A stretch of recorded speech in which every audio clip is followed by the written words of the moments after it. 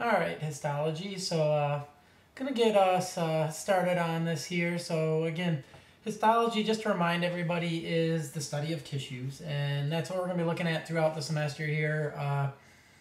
For those of you that have had A&P before, this is kind of like the early on in A&P when we get to the tissues chapter. This kind of a little bit more in-depth version of that. So what we're going to be doing is kind of starting out talking about the first couple chapters here are going to be really about overall what is the study of histology and what are some key things about how we would get to the slides to study histology. So that's what this first one's going to be, is a little bit about how when you're going to study tissues, what you have to do to actually get these tissues that you can look at them. Then throughout the semester after that, after we get through that and then talk about just kind of basic cell structure, we are going to work our way through the different tissue types, and then not all the body systems, but a good number of them. We're going to go through body system by body system and talk about kind of some of the key parts of that system and how to identify them histologically. So we're going to be doing this with a lot of different videos like this.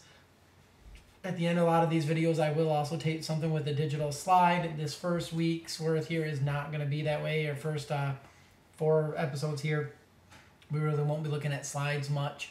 But after that, when we get into the different tissues, I will actually, on the tail end of each of these, get digital slides and then show you that.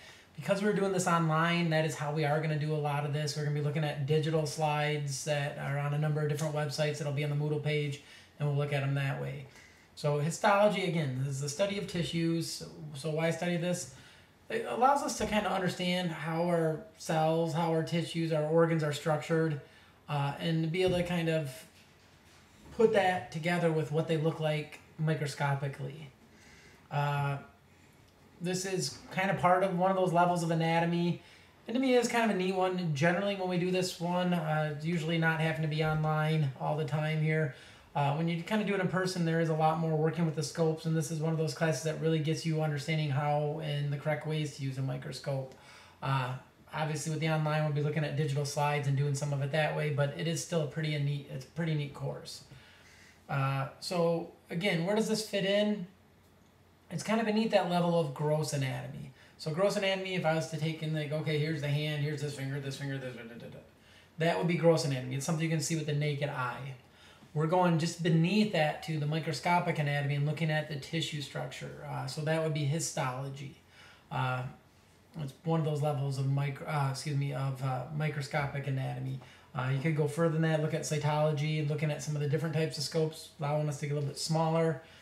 But again, this is kind of fits in. It's one of the basis for a lot of things in physiology. You do some similar stuff in microbiology, and if you were ever to go and study pathology, we're going to be looking at normal tissue structure and kind of what it looks like, identification, where pathology a lot of times would be looking at what should be normal tissue and determining what has changed in it and what that means to that particular person. So some of the stuff we need to kind of figure out before we get going too far on this is really, where do we get these tissues from? So for studying histology, it is actually a number of different species. It's not always human. Every once in a while we get slides that are human, but a lot of them are going to be other animals that have similar tissue types in there. Generally, what you're going to be doing when you get a lot of this here, especially if they were doing something in a lab and making a slide out of this, you're going to be taking a fresh specimen and then either doing something with that fresh specimen to take a look at it or preserving it in something so we can take a look at it at a later time.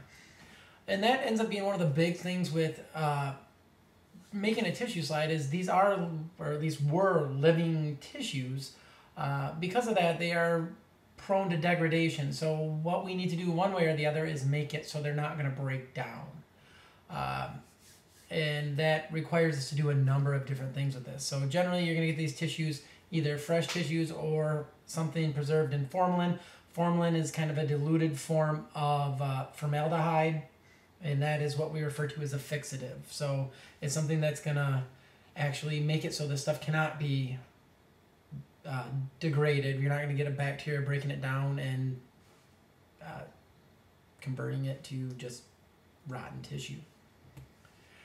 So that is a big part of this, and one of the things we do in this first chapter is talk a lot about how would we actually go in about getting a histological specimen. Like I said, there is a lot involved in this. It's not something we actually usually do in this class, but I want you to understand how the slides that we would look at, or the digitized slides that we end up looking at, how they would get to where we can look at them.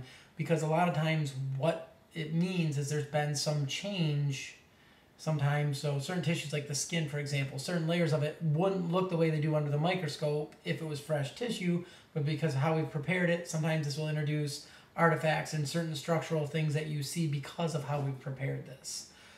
So preparing histological specimens, really what we need to do is get these tissues to where we can actually look at them. And a big part of this is actually this idea of fixation. It's a chemical reaction here that is really taking this and preventing the material, whatever we're going to be looking at, from breaking down. So it doesn't break itself down through autolysis, so bacteria don't attack it and break it down. And ideally, we want whatever we're doing is this fixation to maintain its basic structure, its shape, its volume, not cause major changes to the cell. And again, what we want this also to be able to do is we don't want it to do something to this tissue so much that it's not going to allow us to look at this, or stain it with certain stains to allow us to look at this. So ideally, whatever we're doing here is going to leave this tissue as close to what it looked like in life as it does when we fix this. And again, it's this, whatever the fixative is here, is working together with what's in these tissues to make, it's really working together with the living tissue to make this gel that keeps everything in its kind of relationship to where it was in life. Again, a lot of things can influence this. Again, we're not doing this in class, especially this year, but a number of things do play a role in this, and these are all things, if a slide wasn't good, these could be reasons why. So pH is important, and when you're prepping this one, the particular temperature of the tissues is important. Some of the biggest issues with this is actually getting good penetration of that fixative into the tissues. A lot of times it'll penetrate into the outside, but if you don't leave it in there long enough, the inner part will not get enough fixative to it, and then that will break down. So a lot of times that means getting these sizes you're going to fix into a small enough piece that this stuff can all get in there. And there's a number of different fixatives. Some work better than others, and some are good for certain types of stains and not for others. Some allow you to do different types of immunostaining, other ones will not allow that. And depending on what you're trying to look at, certain fixatives might be better than others. Probably the most commonly used ones that I would say that maybe keep it in mind here, and again, I'm not going to give you something and say, how would you make a slide out of this? What would you use as a fixative and all that? We're not going to do that in here. We're not going to be actually learning the exact process and what you would do with a particular tissue type. What we are doing is kind of giving you a broad overview of how we would make some of these slides and what are some examples of some of these fixatives. So again, the ones that are kind of most commonly used tend to be formaldehyde or formalin. That is a diluted form of formaldehyde. Those are probably your most common fixative. Outside of that, ethanol is another big one. Ethanol, methanol, the alcohols are pretty commonly used. The other stuff, a little bit fewer and far between. I have looked at stuff with picric acid before. That one's a very dangerous one, honestly. The crystals of that are quite explosive, so you got to be careful when you make those ones. Not something we would do in one of our labs here. Even if we were trying to do this, that's something a lot of people would send out somewhere because, like I said, it's a quite dangerous actual chemical. So once we get that done and we fix this, a lot of times it means we have to get this prepared so we can look at it. So if you have I don't know, it's a chapstick, but let's say this was a hunk of tissue. You can see it's wide around and stuff like that. We cannot put this on a microscope slide if we're going to be looking at a cross-section of this. Again, to look at stuff and have light pass through something on a microscope, you need to be able to get thin sections. In order to do that, we have to change what that tissue is. Because if you think about a lot of these tissues, if you were to try to slice it, it's kind of like really not particularly well-cooked bread. You're going to slice into it and it's just going to go and squish down. So what we need to do is we need to get these tissues in a condition that is going to be good for doing these really thin slices of this. So we can section it. So we want it soft enough that we can cut it, but not so soft that it squishes down, hard enough that it will maintain its positions, but not so hard it damages the knife or tissue. Because of that, we need to do some different things once we fix this. And a lot of this is, again, water is not something that's going to give us the ability to really slice through this really well unless we freeze it. And that is something that happens every once in a while. They will sometimes work with frozen tissue, and a lot of what we're talking about here, you do that a little bit different with frozen tissue. Again, but that's something you have to stain, and it's not something that's going to maintain a long period of time. If we're doing slides like we have in the E&P lab that have been there for the 10 years-ish, more than I've been here even, you need to do some other stuff to these ones that are going to maintain those a little bit longer. So a lot of times what this means is actually getting the material that's in there out. So a lot of that water that's going to be making up most of the tissue, it's not going to be good for stains. It's not good for preventing bacteria from breaking it down. So a lot of times what we have to do on this is we have to dehydrate this, then put some type of organic solvent in there to clear it, where we can then replace that organic solvent with something, in this case here it's going to be wax, in most cases paraffin, that we can then slice. So that is this three-stage process of dehydrating, clearing it, and then embedding it. So dehydration, and I've actually done the stuff in the lab. So as my grad school work, I did a lot of making tissue sections out of mouse mammary glands, or actually human samples even. A lot of times it's going to be, you have to put, after you fix this tissue, put it in formalin, let it sit there for a day or two or whatever else like that. You're then going to remove this out in this fixed tissue. You're going to try to dehydrate it, get the water out, and replace it with something that we can get wax into its place. The main thing is paraffin and water do not mix. It's like taking candle wax as paraffin. If you drop candle wax onto water, they're not going to mix. So what we need to do is we need to get the water out of these. In order to do this, you actually start replacing it with different concentrations of ethanol. So to minimize this, we start going with moderate levels of alcohol, and we'll work our way up. So generally with like a paraffin wax method, you started in like a 60%, 70% ethanol solution, then it does an hour in that one, goes to one that's a little bit higher concentration, an hour in that one, and you work your way up until you're in pretty much 95% or more ethanol. We can then go to some other type of clearing agent, and then paraffin. So these dehydration alcohol is usually alcohol. I would say most of the time it's ethanol. You can use methanol, you can use acetone, but generally it's ethanol. And you try to keep these in a consistent size, small enough that the stuff can penetrate in. And you're going, it's usually 30 minutes to an hour in each of these different concentrations, working your way up, and until you can get it to this higher level of alcohol where you've really removed most of the water and you have just alcohol in there. You're then going to use some type of clearing agent. So this is something that can mix well with that dehydrating agent, which is alcohol, as well as something that can allow whatever we're embedding this in, which in this case is going to be paraffin wax. It's something that can kind of mix with either of those ones. So again, it depends on what you're using here, but again, you want the clearing agent. Depends on the type of tissue, type of tissue processor. Obviously, safety factors, other things like that are going to be in there. How it works with molten paraffin wax and things that aren't going to damage the tissue. A lot of these clearing agents are going to be these kind of organic solvents. Probably the two most common, I would say, are xylene. So either spelled this way, as you can see it right here, Xylene. Xylene and toluene are generally the two most common types on these ones. So we worked with xylene in our lab when I was a graduate student. So what you do is you go through these different alcohol solutions, and then you go into a xylene solution, another xylene solution, and then you do a mix of paraffin wax, which will dissolve in this xylene. You do a mix of that, and then finally into a molten type of paraffin, which can get in there and serve for that embedding. Again, there's obviously other things that can be used. Chloroform, as you can see, has its issues. Then you're going to go with embedding. So in this case, you're going to be taking that and you put this into that the stuff that's went into this solvent. It's then going to go into this paraffin wax, and what this will do is allow it to harden up like a candle would. Paraffin, again, is what candles are made out of. It's wax. It is liquid at certain temperatures, but at room temperature is generally solid. But again, with this candle wax, you can get these thin ribbons of this, which will allow us to be able to cut it very thin.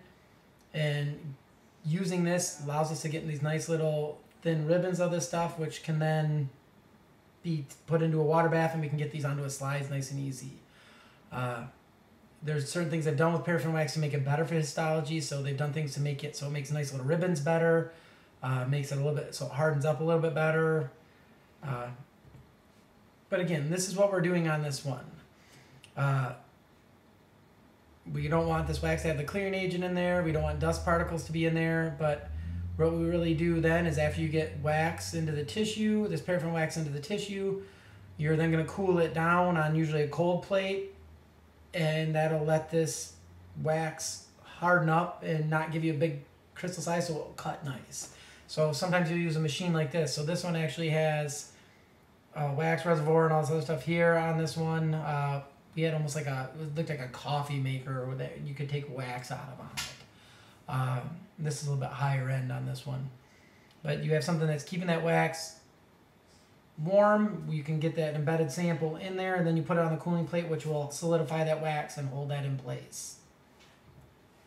So a lot of times you're using these little cassettes that sometimes will act as like the block for slicing as well. But you can see cassette like this, you put the sample in here. It's going to be on like a little metal plate underneath it. You put the thing in there, put a little bit of wax on this, put this on there, and then run wax through this part right here, so then it holds the block and everything together. And sometimes these little cassettes are also used with doing the fixation. You just take one side of it off to make the particular the block that you're going to be sectioning with. When you get done, you can see something like this. So like this was that metal thing I was talking about. This would be set on the cold plate. You put the tissue sample right in here that's been embedded in the wax, and I'll show you the machine and the picture here in just a second. But you put the little sample in here, put a little molten wax around it. You'll then set this little plastic cassette on top of this and run wax through that. So you fill it up with wax, and then it has the plastic right within the wax. You harden that all up, and then you have, as you can see on this one, you can see the specimen within the wax right here. And that is what's going to allow us to take then a microtome, which you can kind of see in the back corner of the picture right here. This has a super, super fine blade on it, and this lets you do these really thin sections of like 10 microns. So this is a microtome. So what you do is you get that block in there, you trim the block a little bit, and then what you can do is there's a little crank arm on that. It goes, and every spin is going to move it forward just a little bit, so it does these consistent thin slices, which you can then get the wax to ribbon like this. What you then do is you put that into a warm water bath. So you put it onto a warm water bath. Let's say this was a little water bath like this. You'd have it set in the sample here, and then you take the slide, dip it underneath the water, and you come back up underneath, and that's how you can get it onto the slide. At that point, you're ready to actually do staining and other stuff like that with this. So microtomes are showing a couple examples here. Like I said, have these really fine, super, super sharp knives. I mean, we're saying really sharp knives on this one. They were notorious anytime we had when I was a graduate student at Michigan State University, anytime we had an undergrad in there, it seemed like every time any of them worked with the microtome, we'd always say, don't touch the blade, you have to be really careful around the blade. I want to say pretty much every undergrad we had in there when I was there managed to cut themselves on it. A couple of the other graduate students managed to cut themselves on it. I never did cut myself on a microtome, but they're super sharp blades. You would cut yourself without even realizing you did it. But again, they're very consistent. Every time you kind of rotate that thing, it's going to slide forward just a little bit, and it gives you this consistent slice that is thin enough, again, to pass light through. Like I said, we put it on a microscope slide after you put it in a water bath. You reach underneath and lift it up, and then it's on the slide. things that are super water rich that you don't want to damage or you can't put through that fixing technique, you can do cryosectioning.